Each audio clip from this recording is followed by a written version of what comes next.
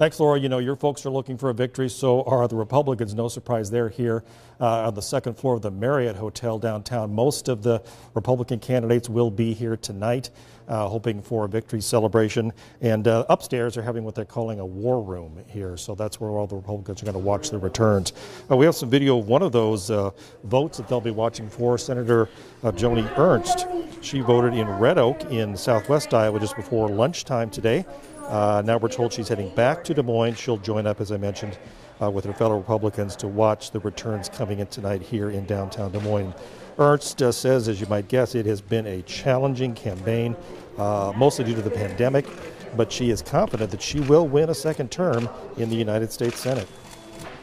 Well, it's so very different because of COVID, we've had a number of restrictions. It's a little tougher to get around, but you know, we made that effort. It was just really important to connect with Iowans and look them in the eye and again make that pitch on why I'm still the best person to represent Iowa in the United States Senate.